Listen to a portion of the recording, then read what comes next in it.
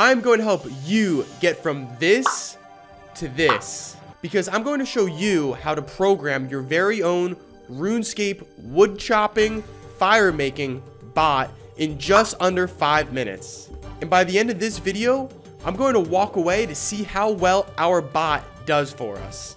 Before we go on, please like this video and subscribe to the channel so I can continue to make more cool content like this. Alright, let's go. First thing I would like you to do, you can use the normal Runescape client, but download the Rune Lite application because this client has some tools that we'll use to help us out. I haven't played Runescape in a long time, so I'm just going to make a new account really quick. Runescape is a well-engineered game, and the servers have always been super reliable. Oh my god, bro. Oh, hell no, man. What the fuck, man? I'll just spend an hour looking for my account password. First off, we're gonna need to do 2 things. We need to get a tinderbox and an axe. Run to your bank if you store them away, like I did. In RuneScape Lite, set these settings up. They're going to help the bot with detecting images properly. We need to find a safe place where our bot won't be attacked. So I'll teleport to the beginning area to find the right collection of trees to cut. I'm just going to run to a place where these easy trees are, and this should work. So hold shift and mark all the trees that you want to cut down, and create a reset tile and label it. The longer the label, the better. It'll be easier for our bot to find. So now let's start coding. You'll need to have Python 3 and the pip package manager already installed. Once you have those installed, use pip to install PyAutoGUI, Pillow, and OpenCV. Our first line of code will be importing PyAutoGUI, then take some screenshots of the trees that you highlighted. Take screenshots of the wood, the tinderbox, and also take screenshots of the following actions. We'll be using these to tell our bot to change actions. Now, in your code editor, create a function main and wrap its execution in a while loop. We'll be creating 3 functions: cut wood, create fire, and return to reset. Create a for loop using the number of trees you're targeting. I have 7 different trees, so I'll make the range from 1 to 7. What's going to happen is eventually our inventory will get full, and we'll need to get rid of some of the wood that we've cut. So let's think about the end goal first and handle that situation. We'll create a fire if the inventory is full, and we'll also create a fire on set intervals to prevent that situation from occurring too much. We'll go on to create the fire function in a little bit. Let's set this up right here, and we'll continue down. We'll search for the tree. We'll loop through each one of the tree photos. And if one is found, we'll take the X and the Y coordinates and use them to click on the tree. At this point, import random as well. To avoid bot detection, we'll add a bit of randomness to the clicks by adding a very small range that our bot can click on. We'll use PyAutoGUI to move to the X and the Y coordinate, and we'll use sleep to add some time in between the clicking of the UI. Right click on the tree to bring the chop option up, and we'll grab these coordinates too.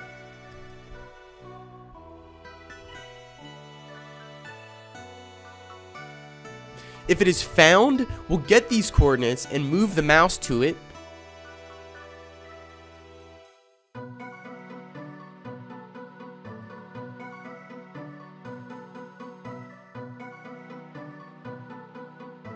Click on it,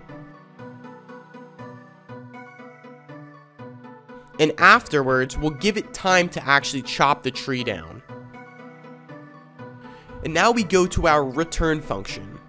So we want a return to reset function to keep our bot near the targeted area, because if he strays away, it may break the program and produce some unexpected behavior. So this is simple. Just use the photo of reset that you took and use a similar methodology as last time. We look for the reset square. If it's found, we take those coordinates. We make the mouse move to it. We right click it and we move to the reset square.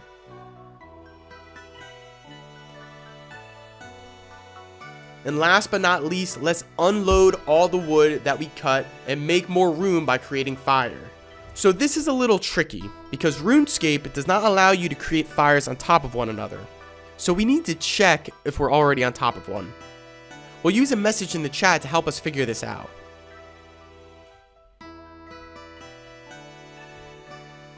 If we are on top of one, then let's just get out of the function return. But if not, we'll look for the tinderbox on the screen, and if it's found, we can continue. I set the number of fires we want to make before exiting to be 5, but you can choose whatever number you like. Let's check again to see if we're standing on a fire in case we are standing on the previous one.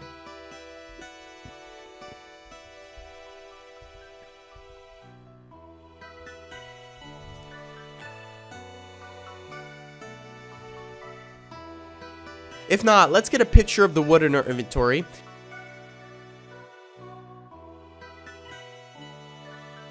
And we'll move to that wood. Sleep, and then we click on it. And then we move to the tinderbox, sleep, and click. After we wait for it to light, and we can make it 7 seconds, we'll increment the number of fires by 1 to make sure our while loop doesn't go on forever. And now, for the finishing touches, let's just add this failsafe. We'll call these functions from our main, and we'll sleep between every function. Something to note, play around with the confidence values and sleep values that you're using. You most likely will need to tweak these values to get the optimal efficiency for your bot. So take the values that I'm using just as a guideline. So now that we're finished, let's fire up this bad boy and see if it works. I'll let this run for an hour while I go ahead and take care of some household things.